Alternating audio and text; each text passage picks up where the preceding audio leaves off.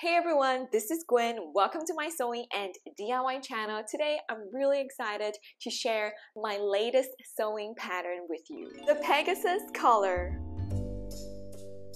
This detachable collar is a beginner-friendly sewing project that takes just one single afternoon to sew. I just love the scallops and the unique front wings on this collar, and I think it's a great way to add a pop of fun and color to your outfits. So if you're looking for a quick and easy sewing project that you can make for summer, this is the perfect one for you. The PDF sewing pattern is now available on my website, and this video is meant to be the step-by-step video tutorial to supplement the photo instructions that come with the pattern. And for all of my YouTube friends, I have a sweet discount code for you in the description box below, so don't forget to check that out and use it along with your purchase. So let's get right into it and make something cute together. So you want to start by measuring your neck and picking the size that you want to sew for the pattern. Based on the feedback from the testers, I suggest sizing down if you're in between sizes. Print the sewing pattern and cut the pattern pieces out. There are two methods to sew the Pegasus collar, one with neckties and one with a bias tape. I'm going to start by showing you how to sew the Pegasus collar with the neckties. Using the collar pattern piece,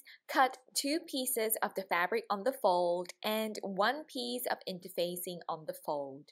Using the necktie pattern piece, cut two pieces of fabric on the fold. I'm making my collar a reversible piece, so I chose a lightweight pink gingham for one side and a white floral fabric for the other side for this collar. We're going to start by pressing and sewing the neckties.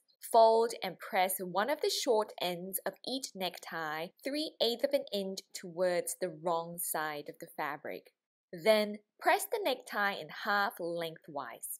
Unfold the necktie and then using the center fold line as a guide, press the necktie in half lengthwise again. Sew along the edge of the neckties to close them up. When you're done, each necktie will have one end that is stitched closed neatly like this and one raw end that looks like this. And we're going to put the neckties away for now and start working on the collar. Apply the interfacing to one of the collar pieces. Next, mark a notch about half an inch from the inner neck circumference. Do this for both sides of the collar piece. Next, baste the necktie under the notch to the right side of one of the collar pieces. Make sure the raw end of the necktie is aligned to the raw edge of the collar. Next, fold and pin the neckties onto the right side of the collar so that they don't get in the way of sewing in the next step. Once the neckties are out of the way, pin the collar pieces right sides together and sew all along the collar raw edge. But leave an opening of 4 to 5 inches to turn the collar right sides out later. I know I said this is a beginner-friendly pattern, but the curves in this design do make things a little tricky. If you feel like you need a little bit more help, mark out the stitch line with an erasable fabric marker first. Make sure you reduce the stitch length when sewing and pivot at each dip of the scallop to make your scallops as smooth and neat as possible. Okay, here is the most tedious part of the sewing project. To make the scallops nice and smooth, the other thing you have to do is to trim the seam allowance. You have to cut out the dips and clip the curved edges like this. If you're not into this method, keep watching because for the next color and the next method, I'll be showing you a more efficient way of doing this. For this step, the key is to try to clip as closely as you can to the stitches without actually cutting the stitches, of course. When you're done, turn the collar inside out. Check all your scallops and make sure they can be turned out nice and smooth. And if you see puckering and poofy bits like this, it's probably because you didn't clip the seam allowance enough. So turn the collar wrong sides out again and try clipping the seam allowance even closer to the stitches. Once it's ready, press the collar flat. Don't forget to press the seam allowance along the opening into the insides of the collar. Top stitch all around and you're done. It's that simple. And now I'm going to show you the second method of sewing this collar together. First, you need to modify the collar pattern piece. See this line over here? Start by cutting and folding away this portion of the paper pattern.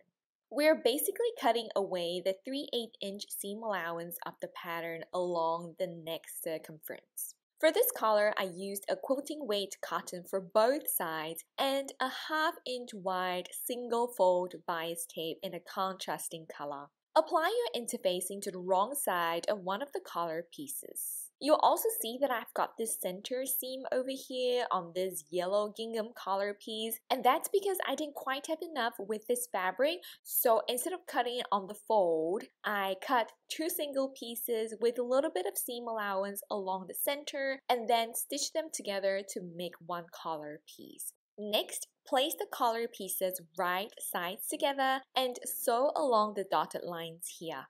Basically everywhere but the inner neck circumference. And just like before, we're going to trim the seam allowance. Instead of doing the tedious clips and notches, I want to show you what it looks like when we just trim the seam allowance entirely. So over here, I started off by just clipping the dips between each scallop, and then I basically just trimmed the seam allowance along each scallop to about 1/8 of an inch wide. Next, turn the collar inside out and press it flat. Now we're going to start working with the bias tape. Cut a length of the bias tape that's appropriate for your neck circumference. We're going to start by sewing the ends of the bias tape first. Sew across the width of the bias tape, pivot, and then sew about 1/2 an inch along the long edge. Your stitches should be on the original fold of the bias tape, and when you're done, it should look like this. Trim the seam allowance away, and then using a loop turner or something that's kind of pointed but blunt at the same time, like a bobby pin, turn the tips inside out. There, the tips are finished. Next, mark out the middle of the bias tape with the pin. Do the same for the inner neck circumference of the collar. Fold the collar in half this way and mark out the midpoint with a pin. And now, using the midpoints of the bias tape and the collar as a guide, unfold the bias tape and pin the bias tape to the collar right sides together. Start from the midpoints and work your way outwards. The raw edge of the bias tape should be aligned to the raw edge of the inner neck circumference of the collar. Sew the bias tape to the inner neck circumference of the collar, and we're sewing on the fold of the bias tape like this. Next, press the bias tape away from the collar. Wrap the bias tape around the collar, encasing the raw inner neck circumference. Press and pin the bias tape in place. And finally, sew along the entire length of the bias tape, and that's it! Don't forget to check out all the photos from my lovely pattern testers on my website and use the code FLY20 to get 20% off your pattern. Leave a comment and let me know what you think about this pattern. Give this video a thumbs up, and I will see you in the next video for more sewing, DIY, and a little bit of fun. Bye!